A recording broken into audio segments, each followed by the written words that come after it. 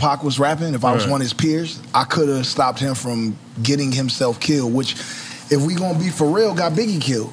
You know what I'm saying? Right. Like, That was Biggie didn't get Biggie killed, Pac got Biggie killed. And Pac, like, niggas killed Pac because he was too at the right time. You know what I'm saying? He was too verbal, too vocal at the wrong time. Like, Pac was ahead of his time. And if you think about it, them niggas was wearing suits and shit. Niggas is 25 and 20. Young as fuck. That's what people start.